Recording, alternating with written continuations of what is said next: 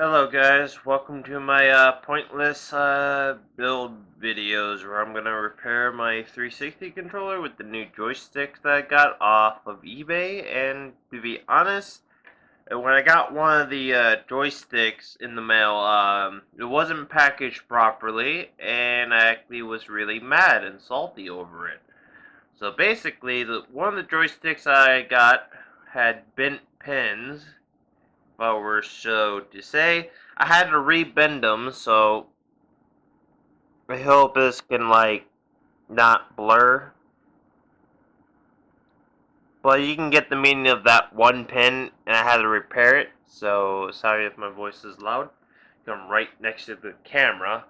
So I already desoldered the stuff, so you had to not watch me go through the desoldering process, but it was a bitch, by the way. So let me get one of my security screws, and let me quickly unscrew this stuff. So first off, we're gonna be a pleb and take everything apart again, like you like seeing right here. So let's take this off.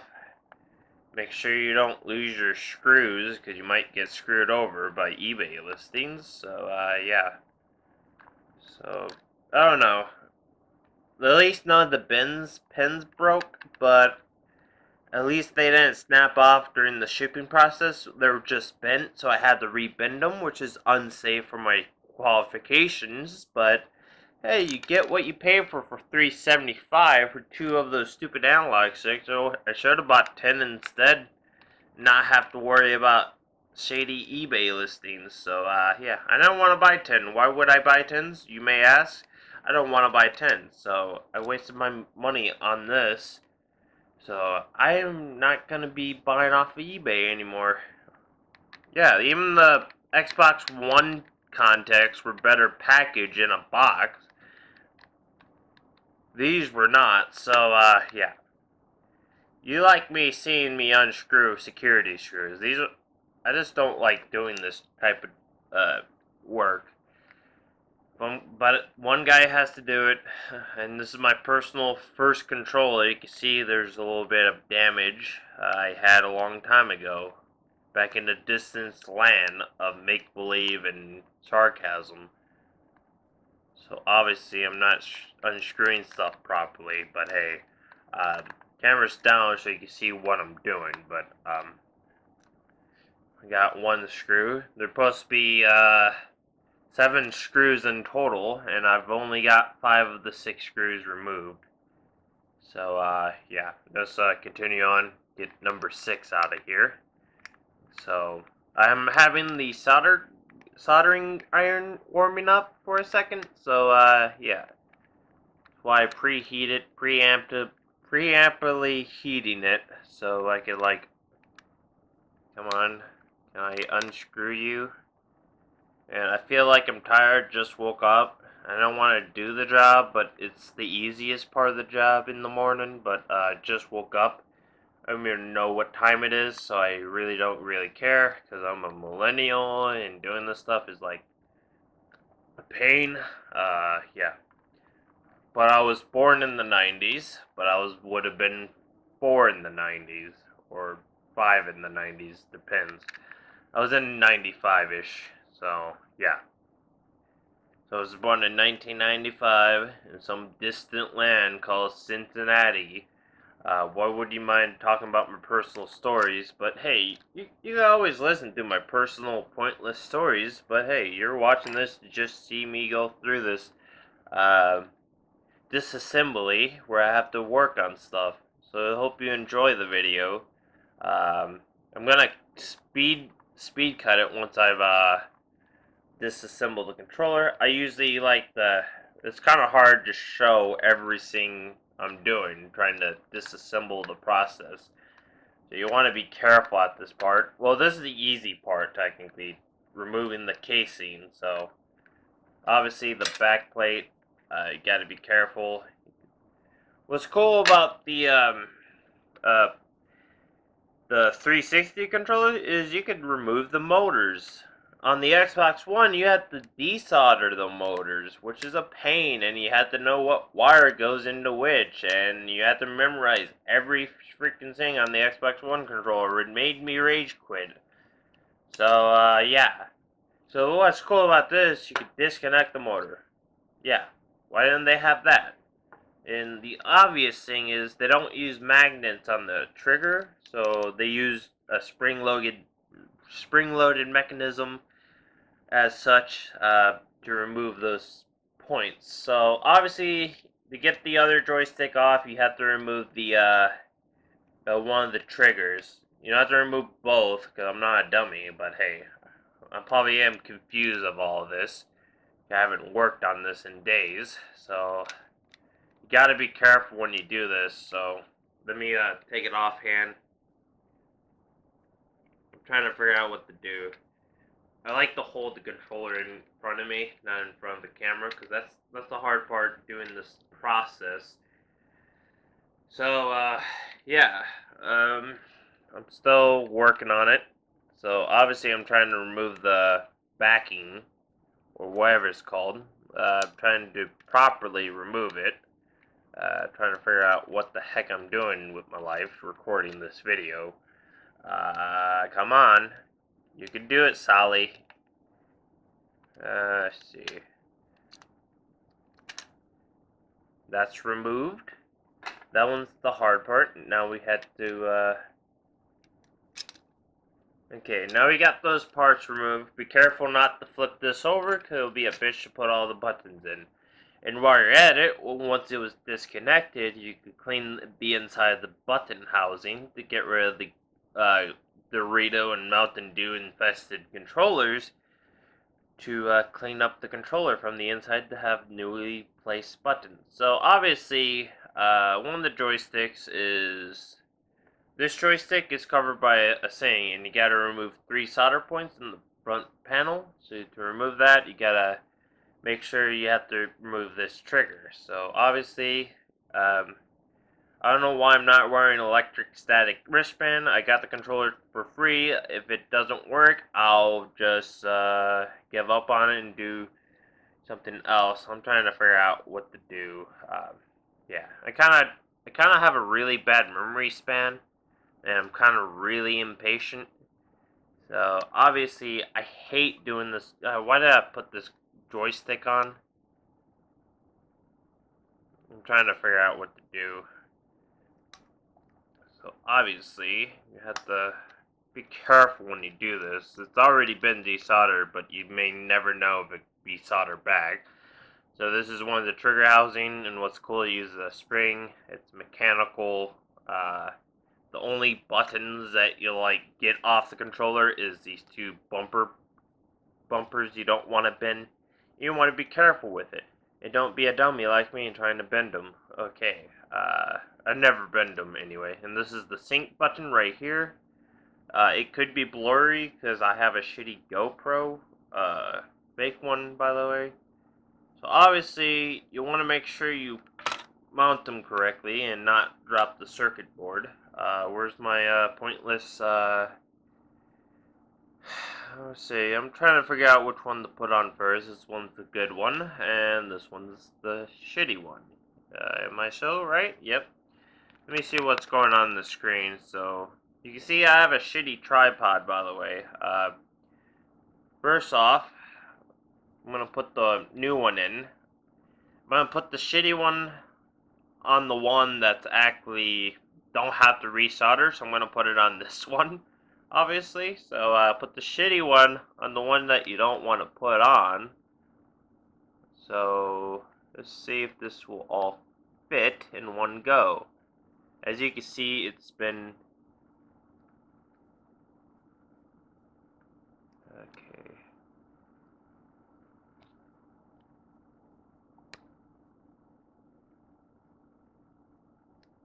Okay, that's been inserted in like a paraplegic trying to inserting something in that won't fit in because someone, the company that shipped it had shipped in bad packaging, like in a garbage bag or something. So yeah, that's in. Let me take a closer look at it before I solder stuff in. So 3 pins are inside. All the pins are in the holes. So the easy part of doing this pointless charade stuff is trying to become the very best. I'm gonna flip it this way so you can see a stupid viewpoint of it. Let me see if my camera is in focus. So obviously you might not be able to see this, but I'm gonna digitally zoom on it. So yes, you can see all the pins are in place, and this is kind of like my bad camera shots. So take in mind that I am a noob at soldering. So I'm heating up the tip. So obviously you want to solder the 4 contact pin very safely, and I hope I don't fuck up. So this is going to be a speed up process.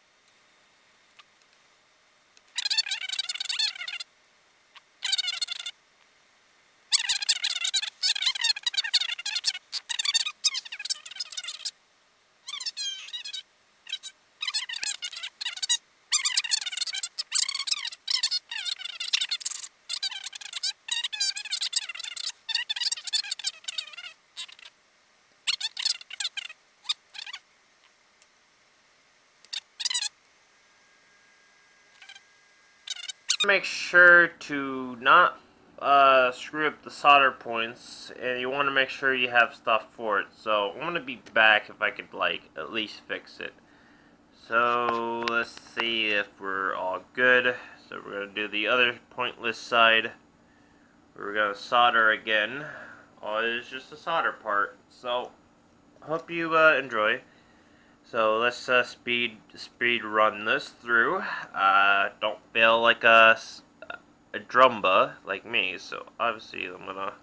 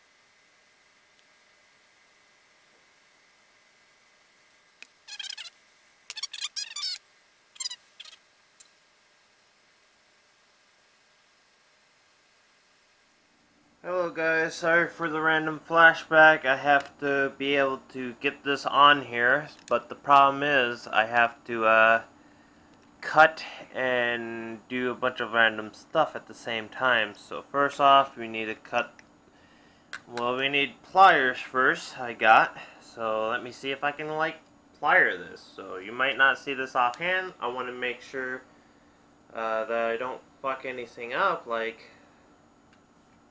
So let me quickly, be careful. Okay, I got the thing on. So the last part we have to do is to, put the thing on. So after that, part where I, desolder the joints, I'm gonna have to solder in and plug in back the solder, because I had to reach for a tool that was very unnecessary, but hey, you learn from your pointless mistakes and make memes and all that such. Obviously, let me turn on the soldering iron, wait for it to warm up, and cut back to you, probably. Maybe, maybe not. I just like to talk about BS stuff for my past self and all my pointless other lives and such. I am confused. I don't know what to do, because I have no clue why I'm doing this and why I'm recording this video, but I'm going to give it a shot. What else needs to be soldered? Wait a minute. Wait.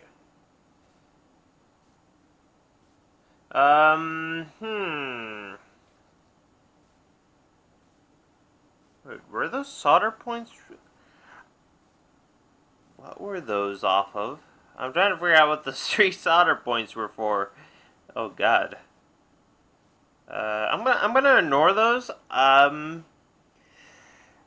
Yeah, I don't know what those 3 solder points right there for. I have no clue why I have 3 solder points. Maybe it's just extra. I probably might want to regret doing this video. So obviously, I have to solder these 3 joints, obviously. To insert the trigger back again, do that pointless soldering thing again. So obviously, let's solder that back on. And since it's all connected, since it's back forward, I could lay it flat this time. So obviously, you're gonna watch very closely at my mistake. That's too far in, but hey, I'm gonna at least try to give you proper lighting, but who cares? It's my pointless life video where I do a pointless build blog where I do absolutely nothing, confusing you guys with my pointless nonsense. So, welcome to the video. So, this video ain't wasting my time, but hey, let's, okay, you gotta be careful to solder, man. You gotta not scrub it, fuck it up, like last time, like, oh, man. Okay. Be very magenta. Come on. Okay, you got this. I got 1 solder point down. I got... Come on. Come on,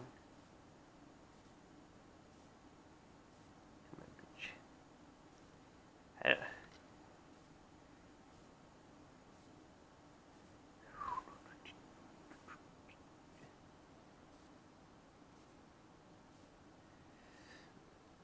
That's not touching, but hey, it's not touching. Don't worry about that. See how dark it is get in my room? That's why it's really fucking hard to concentrate without a proper lighting setup.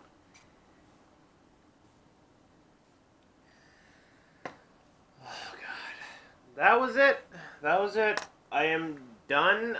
I am fucking done. I'm gonna have to test the controller out.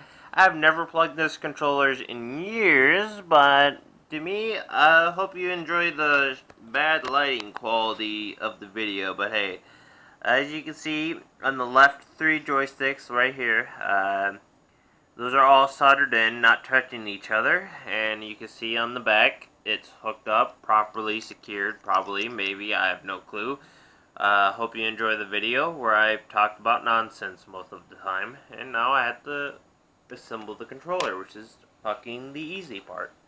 So, obviously, I'm going to keep this thing up back there. I have no clue what I'm doing, but I hope you can like understand how frustration is to repair a joystick controller. I'm gonna point the controller back, zoom out, and reassemble the 360 controller. Obviously, first off, you need to put your joysticks I've ordered for $5, which was a bitch. So why did I spend $5 on a joystick? Thing, because the ones that were in my closet upstairs was actually got chewed by freaking mice. So I had to get new ones for $5, and I only wanted 2. So obviously, I hope these goddamn fit. Who the fuck made these? But hey, I have no clue why the Chinese manufacturers made these. So I hope these fit. And there's an ant inside one of these. Dumb ant.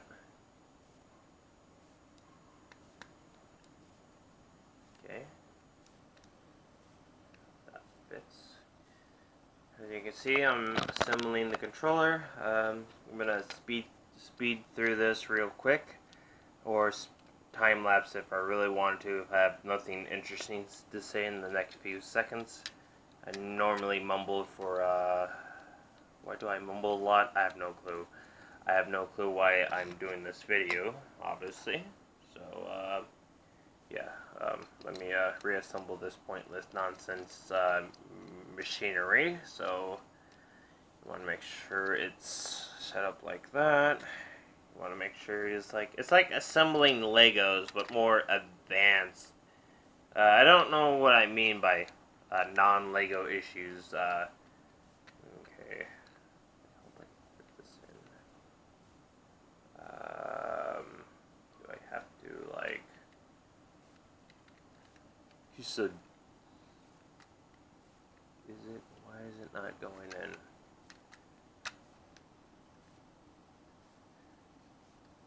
Okay. Okay. I got that in. Got that sorted through. Yeah, I hope this fits. First off, you want to do the motors, the rumble motor. So, right is large, left is small. So, wait, large. No. Right, left is large, right is small. Was it that true? Okay. So, right trigger, right trigger as in the right trigger goes, so left is large. I don't care. They're 2 different sized motor. Is there any benefits of saying that? So left is large, right is small. So yes. I don't know if that exactly has to be configured that way, but I have no clue. So please keep that in mind. The motor is small on that side, so right is small, and left is large. So you can get the gist. And we're going to put these in. Look how easy it would take me less than half an hour to do this stuff, but I don't know how long I've been recording. I'm really curious how long I've been doing this build. But it's a assembling process, but it's a pain in my ass, obviously. Now the next easy part is put the casing back on. You want to be careful when you don't want to screw up anything else like I did last time. You want to insert trigger properly. And let's see if this is inserted the proper way. So, hi, it's Baldy, Educational and Learning. I really don't make sense right now. And probably because I inhaled a bunch of, what's it called? Solder. So that's what it's called, solder, obviously. So, I need to make sure it's, like, properly. Okay. And if you do want to do extra credit, you could clean the controller if you really wanted to. You get all the filthy Mountain Dew and Doritos stains that you have probably placed in hand. So clean that what you can with some rubbing alcohol.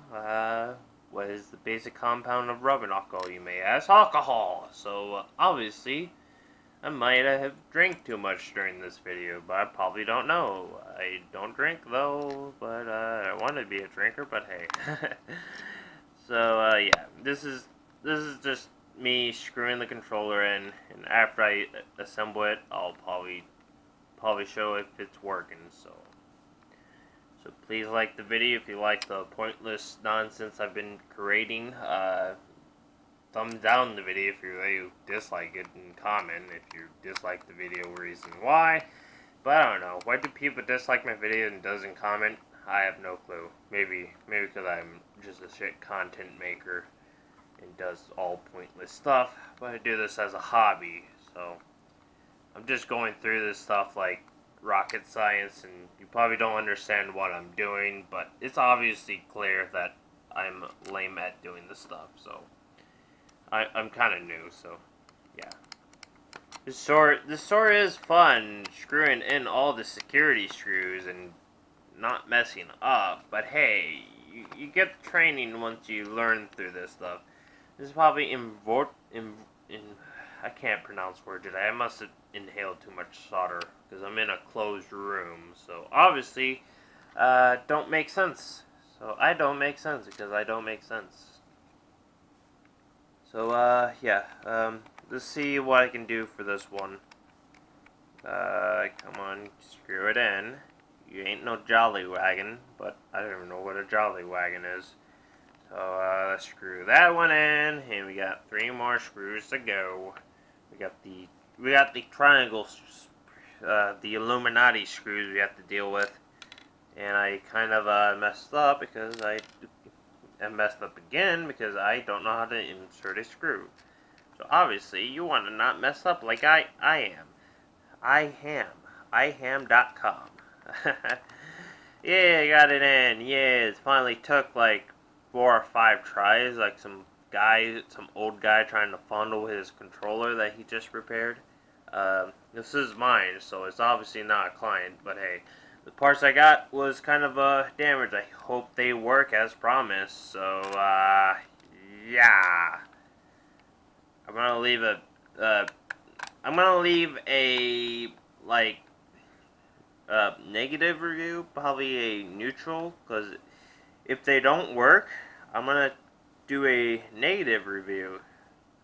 But I've not turned on this controller in decades, so it might be totally my fault that why I wasted my money repairing this probably 13, 14-year-old controller that came with my first, god damn